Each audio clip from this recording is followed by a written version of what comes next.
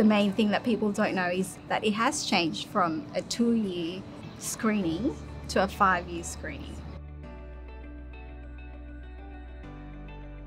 And primarily now, instead of cytology-based screening, it is primary HPV test.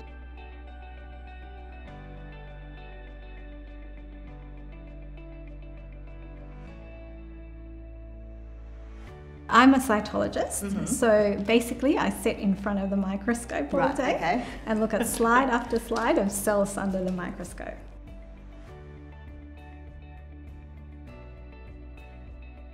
And I basically look for abnormal cells, that might indicate cervical cancer or anything in between. So I'm going to assume that you're very up to date with your screenings. Yes, I am actually. Yes. Yeah. Are you up to date with your screening test?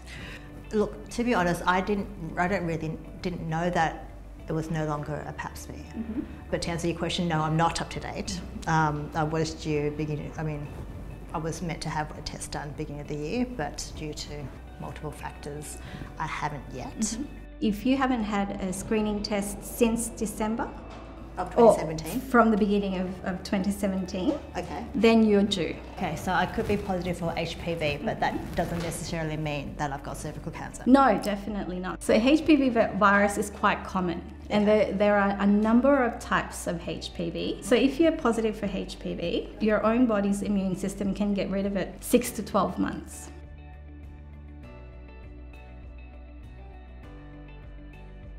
What strain, I guess, of HPV that you're positive to, does that alter whether you have to have tests a bit more frequently? Yes, definitely. If you're positive for year 16 and 18 or 18, you're referred for colposcopy.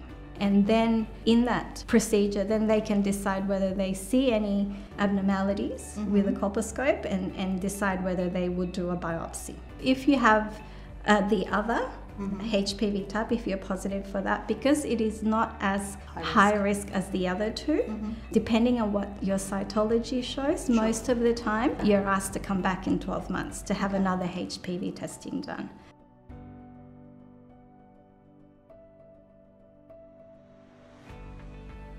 So is having a cervical screening test something that you talk about with your friends, family? Not at all. No, has never come up in conversation.